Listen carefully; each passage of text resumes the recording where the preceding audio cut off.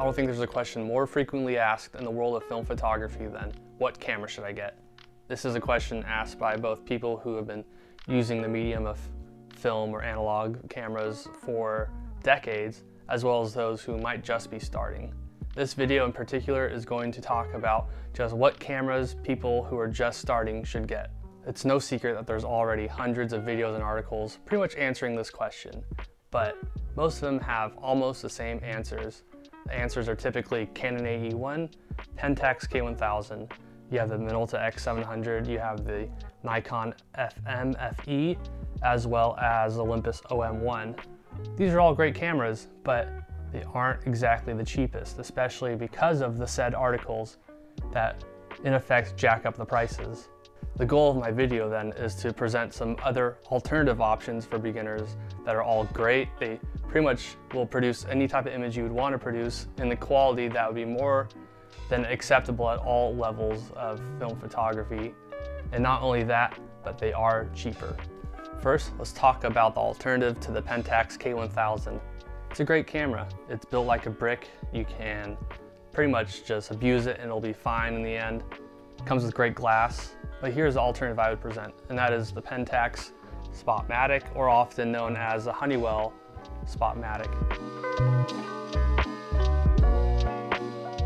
This thing, it's built also like a brick, I would say. It has many of the same features that the K1000 has. It's a little older, but for the most part, it has a metered prism if you're wanting to know your exposures through the camera. It comes with great glass as well. In particular, one of the most popular is the 50mm f1.4 Super Takumar lens. It's one of my favorite, even if it has a yellow hue to it, it is one of my favorite lenses, hands down. The good thing about this camera is it usually costs about $60 with the kit lens. Not too shabby compared to the K1000, which can cost $140 to $200 typically. Another alternative in the Pentax family is the Pentax ME Super. It's about $100 with a kit lens. Also has some fantastic capabilities. It is a little newer than both the K1000 and the Spotmatic, so you're gonna have auto exposure capabilities. It is also one of the smaller cameras out there, for an SLR especially, and it's just a easy to use camera that produces amazing results. Next up is the Canon AE-1. Now, it's a great camera. It was my second camera, kind of my first camera.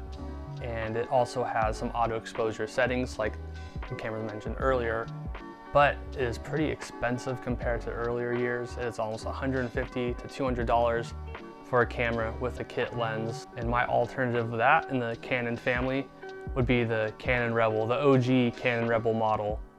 This is a autofocus, has auto exposure settings as well as auto advance, so you don't have to wind the film yourself. It is truly a fraction of the cost. It is about $50 with a Canon kit lens attached, and really it's not going to have necessarily a style of an older camera, but it more than gets the job done and produces as good of results as you would want. The next camera that is oh so often mentioned, but oh so expensive, is the Minolta X-700. This is equally as common as the Canon AE-1. It's a great camera. It has also auto exposure capabilities. It's pretty reliable, but it's expensive. It's going to cost you about $100 to $200 depending on the kit. And there are plenty of amazing Minolta items that you can get for much cheaper with the same glass. The first of those alternatives is a Minolta 370. I think that's how you say it. Anyways, it has almost the same features as the X700, almost looks the same, yet it costs a fraction of the price once again. You're talking, as opposed to $100 to $200 of the X700, the 370 is going to cost you $50 to $75. I mean, that's a huge difference, and it's going to be almost the same camera.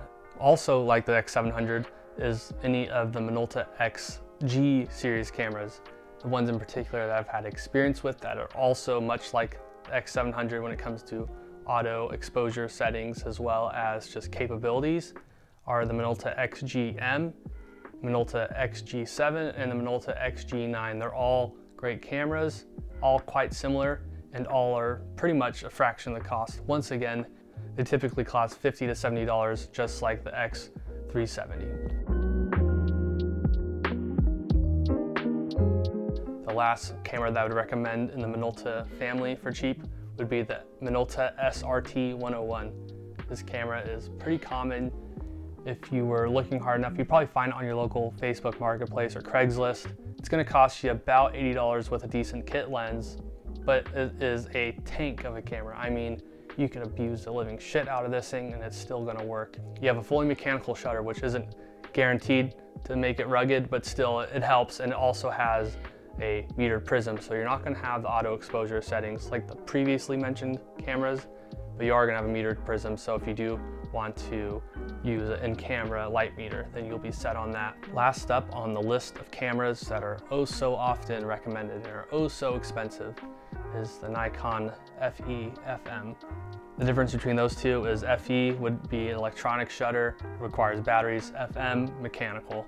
They both cost a lot, nearly 200 bucks with a Nikkor lens, and there are 1,000, 100 million, zillion Nikon alternatives that are cheaper. Now a lot of these alternatives are going to be auto exposure, auto advance. They're going to look like more modern DSLRs, but you know, they're cheaper and they're going to have the same amazing Nikkor glass. The first camera is the Nikon N2000 or F301 in other markets outside North America.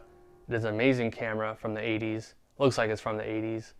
And paired with Nikon glass, Nikkor glass, it's going to produce some amazing results. It also has auto exposure capabilities as well as fully manual, and it is in fact an auto advance camera, which given its form, I would say is kind of surprising. Some models also come with autofocus. Another great thing about this camera outside of its capabilities is the fact that it runs on AA batteries. Not many electronic cameras of the era before and after required such a easy to find battery, and that could be a game changer if you're out on a trip and you find yourself with dead batteries. I mean, shoot, you can go to anywhere and get those AA's and you're back in the field. I would describe the Nikon F301 as an absolute hidden gem among all of these cameras. It's gonna cost you with a kit lens, a Nikon kit lens, about $70, which is a lot cheaper than $200 for a Nikon FE. I think I deserve a sip after talking about all those damn cameras. But the show must go on, because I was already talking about the Canons, the Pentaxes, the Nikons. These are kind of the big, well-known film camera brands.